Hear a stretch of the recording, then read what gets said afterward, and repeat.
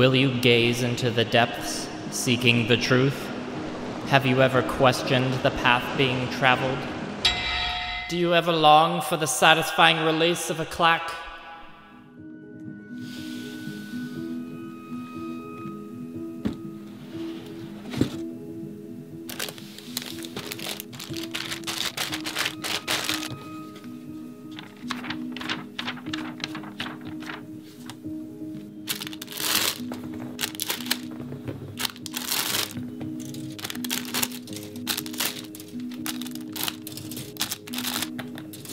That feel when no water slide decals. These look cool though.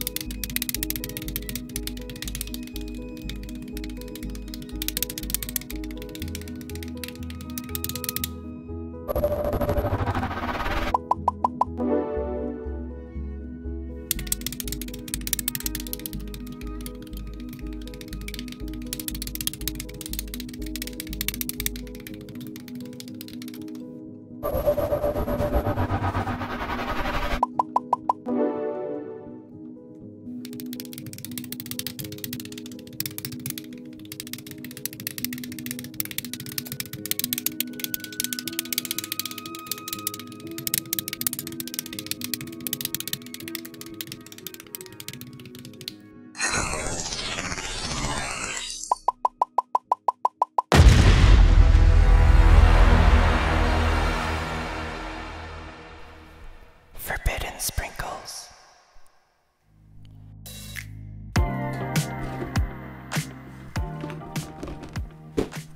That's right, I did the ASMR before the introduction. Say it with me, people. Real grade box art is bad. Welcome to Millennial Model Mayhem. My name is Liam, and as you've already seen, today I've got the real grade Hi-Nu Gundam.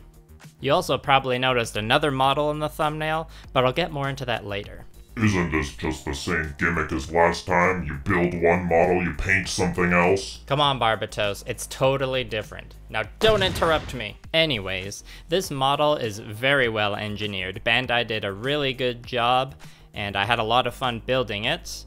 I also have all the customizations I want to do planned out in my head, but I'm not actually going to be doing any of that in this video. Why is that exactly? Well, let's get into it.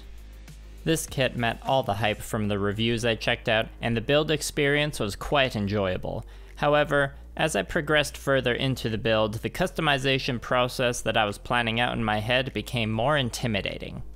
Right out of the box, this model already has so much to appreciate, and I definitely want to take my time to savor the process of bringing out all the details with color separation, masking, scribing, etc.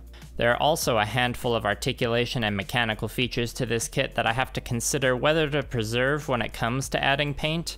I think it's really cool that there are opening hatch gimmicks, and of course the fin funnels on the backpack are really neat, but I also have a never-ending fear of chipping paint from moving parts.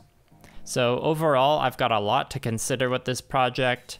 Therefore, I'm making the call to finish some other projects I've got first, so that I can get some more practice in before I decide to tackle arguably the most complex model kit I've ever built. What you want to do and what you can do are different things. Doing what you can makes you a pro, and then you grow to love it. Kabi Nagata, My Solo Exchange Diary, page 88. Weeb! Now I think it's time for the Wing Zero redemption arc. Previously on Millennial Model Mayhem. Hang on, Red Bull gives you wings. Oh, I thank you, Wing Gundam. When will it be my turn to be customized? Is my body nothing but a source of kitbashing material? Do not worry, small mecha. Come with us and we'll take care of you. Now, I haven't been kind to my real grade Wing Zero. I've only really used it for kit bashing and comedy sketches up till this point, so I think it deserves some attention, and it's gonna get transformed into my next Gamma Wolves project. If you're unfamiliar with Gamma Wolves, I have a playlist on my channel featuring all my other projects I've done for the game That you should totally check out. The model mayhem painting style that I use for my Gamma Wolves projects won't exactly be the kind of practice that I'm looking for when I eventually customize the real grade Hi-Nu, but I do also eventually need to finish both of my Gamma Wolves crews, so now's a great opportunity to get some work done for that. Also, I've got some fun details about one of the crews that I'll show off later on in the video. Okay, now before I get started on the kit bashing, I need to reorganize the Gundam graveyard. This needs to be like my mini Spitz box. Casually organized, good enough to kinda know where things are, but messy enough to simulate the sensation of sifting through a pile of Lego pieces.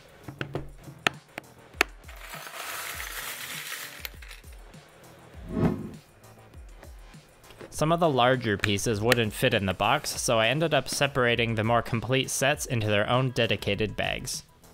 Well, now that that satisfying task is done, let's bash.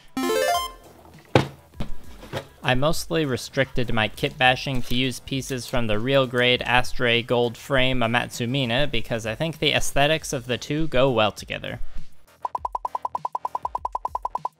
And for a base, I'm using this 100mm product from Reaper Minis.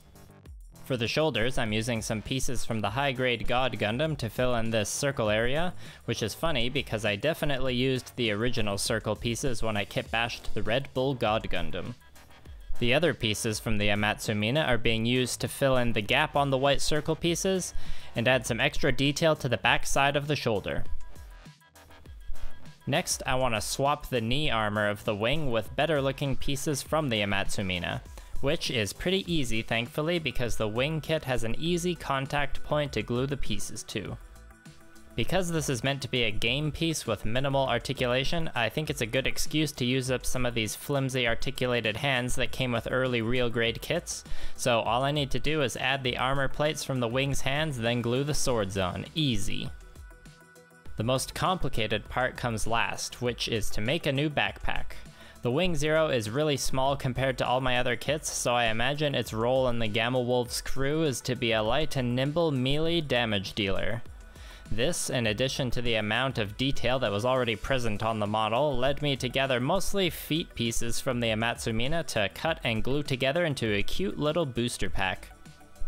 Now that I've improved the appearance of the Wing Zero and given it a way to close the distance with the enemy on the battlefield, I've got to sand away any gluing mistakes I made and begin the process of partially locking the pose in place for painting. Out of all the Gamma Wolves projects I've done so far, this one I found the most difficult to find a pose for. The engineering is a bit more complex than a high-grade kit, but for this model I found that this aspect made it pretty flimsy and loose, especially in the legs. It didn't take long to figure out how I wanted the arms to be posed, but the legs and waist had a lot more small pieces that could be moved, and it took a while to find the best compromise between locking pieces in place and leaving some flexibility that would risk paint rubbing off during any handling I do while painting. The painting process starts off with Vallejo Black Surface Primer via an airbrush. After that, I apply some thinned down Secret Weapon Dark Iron to the inner frame details that are showing. You may notice that I'm using a fancy dual action airbrush now instead of the single action one from my previous videos. This is thanks to Taz, aka Plamo Therapist. You should go watch our Kitbash collab video and then go subscribe to his channel after this. After airbrushing, I'm finishing the dark iron sections using Vallejo Game Color Gunmetal, followed by Model Color Silver with 2 rounds of dry brushing. Once that messy business is done, it's time to get all the base coats for each color down. The foundations for my color scheme are Vallejo Game Color Imperial Blue and Earth, Model Color Violet Red, as well as that same surface primer from earlier. I'll explain my inspiration for the color scheme closer to the end. but this is definitely going to be my most vibrant mecha yet. Once I've given each color a few thin coats, I quickly put some gray surface primer down for the sections that I want to have glowing effects. Then it's time to paint the base to match all the other Gamma Wolves mechas. After grabbing my beloved gradient of P3 Coal Black, Meridius Blue, and Arcane Blue, I thought that since this will be my 5th time doing a base like this, I should time myself to see how fast I could finish one. Turns out that's about 90 minutes, which seems pretty good to me. Now that the base is done, it's time to carefully glue the partially reassembled Wing Zero down. I'm keeping the head and hand pieces separate because otherwise there would be some hard to reach areas with the brush.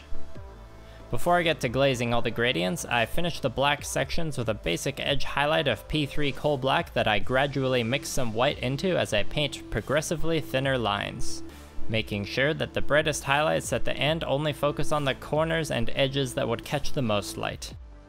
With the black sections done, it's time to work on all the colorful parts, starting with the blue. Before I can start working up the gradient, I use a mix of Imperial and Crystal Blue to edge highlight what is going to be the border for each gradient. Once the lines are down, it's time to grab the beloved glaze medium and work the gradient all the way up to a mix of Crystal Blue and Sky Blue.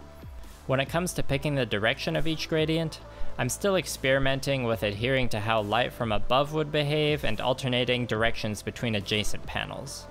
I'm not too concerned about having the shadows and highlights appear in a realistic manner. Model Mayhem style ain't about portraying realism. Speaking of being realistic though, if I've inspired you to do some hobby shopping of your own, and you would also like to support my content creation endeavors, I am now a part of HobbyLink Japan's affiliate program. So if you go through the links in the video description below and buy some stuff, you'll be able to earn me a small commission at no additional cost to yourself. I also have Amazon affiliate links for products that aren't on HobbyLink Japan, so please. I need money! When I'm painting like this, I see the process as having two basic stages. Glazing in the gradient, then tidying everything up with an edge highlight. The edge highlight should end up a bit lighter than the brightest highlight of the glazed section, so here that means starting with a mix of crystal and sky blue, then finishing with pure sky blue. After the blue is finished, I move on to the violet sections, which get an initial edge highlight mix of violet, red, and pink. Then the glaze starts with a mix of violet, red, and fluorescent magenta, which works up to a mix of the magenta and pink. The edge highlighting here starts with a mix of magenta and pink, and adds a drop of white for the final pass. The last of the main colors is my second attempt at something like a non-metallic metal gold with a combination of Game Color Earth, Citadel Baylor Brown, and Model Color Golden Yellow. The technique here is no different from the blue and violet sections. The LBX Fenrir model I experimented with in my last video was my first attempt at non-metallic metal gold. So it was useful to have already gotten some practice in, as well as figure out which colors worked best. But I definitely still have some room for improvement. The final stage of painting is to give the swords, eyes, and a few other areas throughout the model a glowing effect. Since this Wing Zero will be on the same crew as Heavy Arms, I'm giving it the same turquoise glow, which also happens to be the same colors the base uses. All it takes are a few gentle layers progressing from Meridius Blue to Arcane Blue, then white, to get a bright looking effect. As I build up the gradient of the light source, I'm also very lightly glazing the surrounding area to simulate the glow effect. Once I finished with the turquoise glow, I applied some protective varnish and got ready for the beauty shots. Not yet! It's time to debut my first completed Gamma Wolves crew, the antagonists.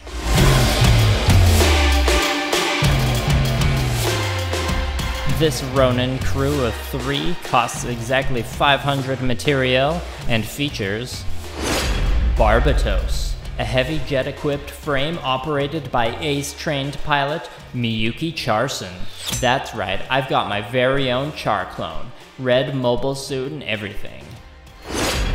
The Greys, a medium frame operated by veteran pilot Satsuki Kano, inspired by legendary composer Yoko Kanno, whose works I often listen to whilst painting, and of course also inspired by The Goof, It's literally just Rambaral. And he doesn't care that you all think Norris Packard's goof is better. Anyways, he's a veteran pilot in a medium jet-equipped frame, you know. Now it's time to reveal the finished Wing Zero Kitbash.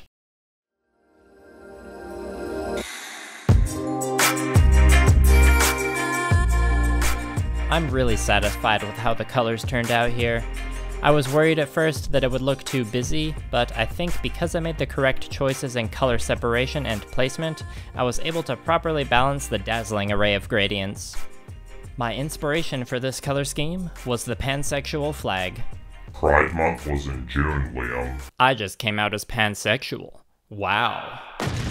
Some areas that I could have improved with are the posing, because at the time I was getting frustrated with the flimsy nature of this early real grade kit, but in hindsight I think I could have pushed myself to try a bit harder and get more of a dynamic pose. Also, I thought I was using matte varnish, but for some reason it came out looking more like a satin coat, maybe because I used up the last drops of the bottle or I contaminated it with some leftover mix from a different airbrushing session at some point, not entirely sure. But aside from being more of a dust magnet, I think it still looks great and is a worthy addition to what is eventually going to be the protagonist crew.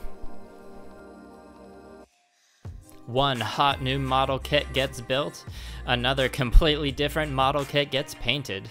Classic millennial model mayhem, am I right? Did anyone figure out what the color scheme was before the big reveal? Let me know in the comments down below.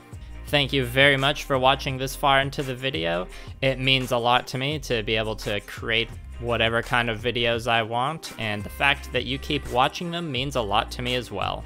If you want to see more content like this, you can support me by using those Hobby Link Japan and Amazon affiliate links that I mentioned earlier, or you can give me that good old free social media engagement on Twitter, Instagram, or just sharing around here on YouTube.